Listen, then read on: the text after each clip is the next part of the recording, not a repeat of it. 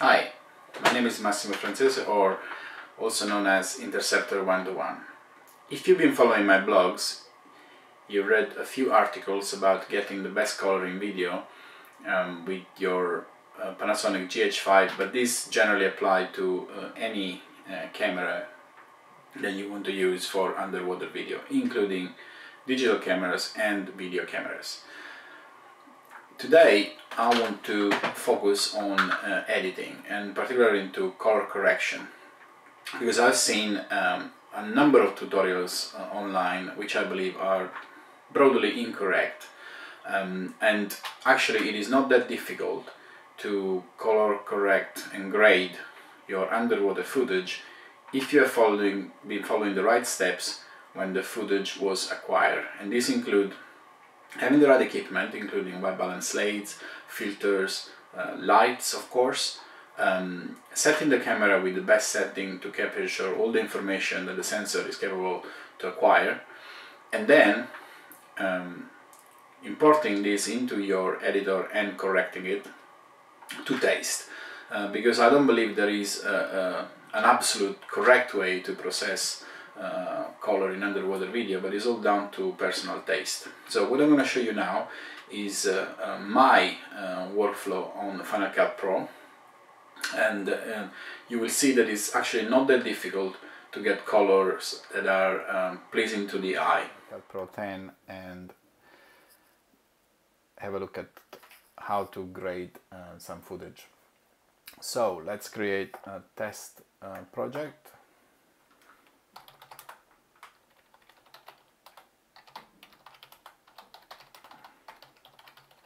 I'm going to leave the settings as they are, and then identify some clips.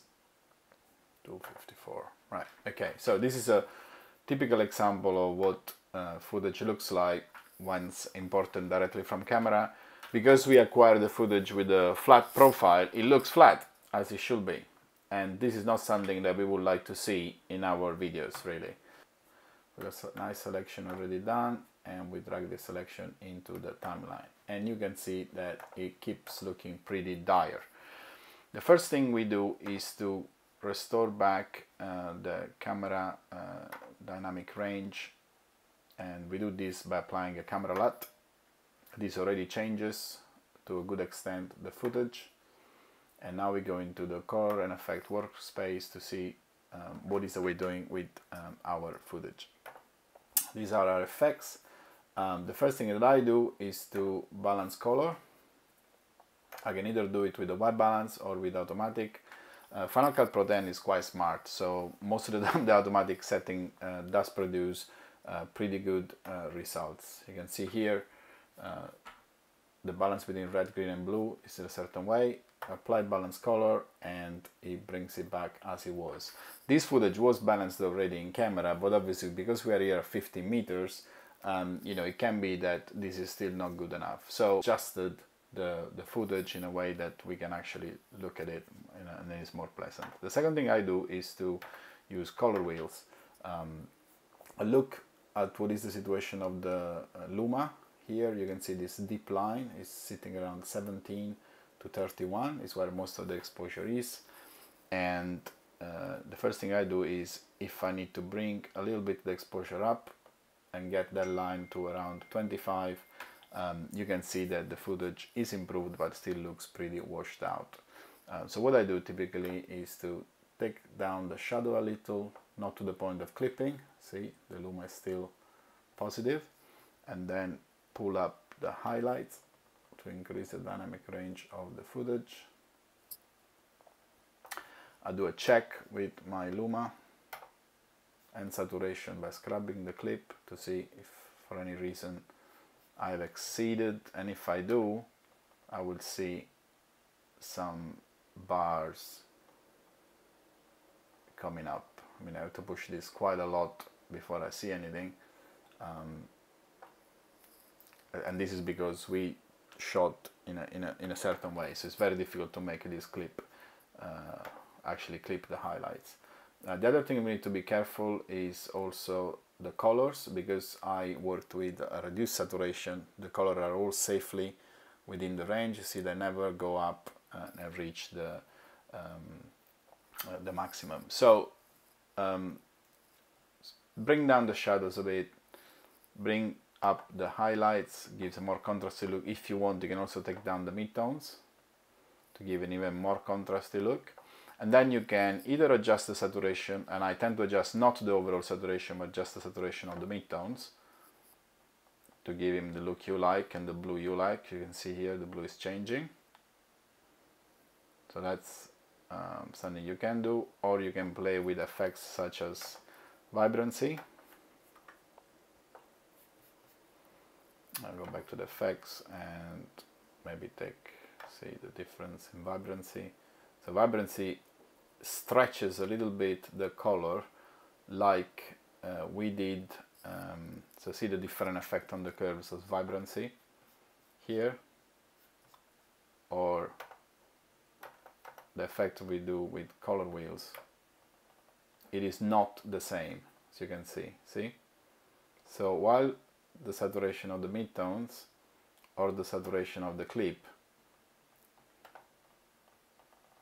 is having a certain effect that way, vibrancy is working in a slightly different fashion.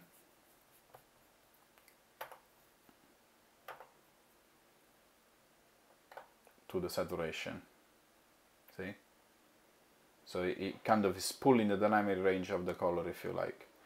Okay, so this is something that is on my liking right now. It's a really deep blue.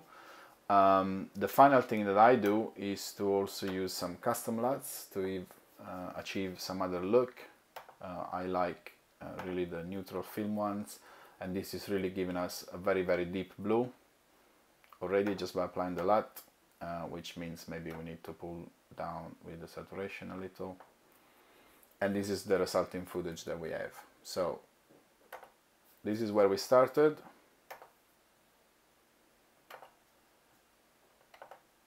Which is here, very bland.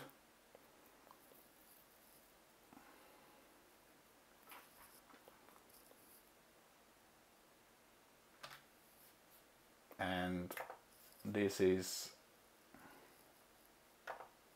the result after applying the camera LUT and all our effects.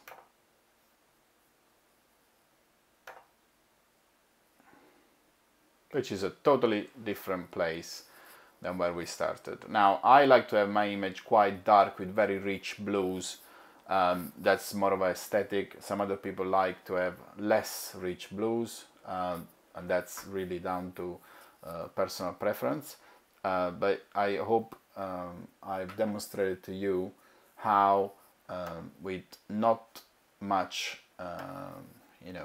this is not very complicated, you can achieve decent color. And it all starts from having the right starting point with the white balancing camera, the non-saturated, flat profile, and then making sure you don't clip your highlights or your blacks, and then you have a material that you can really work with, because despite anything, this material here to start is a really good starting point to get you the blues that you want later on without any problem, without any clipping. If you found this video useful, you may want to subscribe to my channel. There is an icon on the bottom right side of the screen, as well as following my blog interceptor121.com, which is full of fairly technical articles to take your underwater photography and videography forward.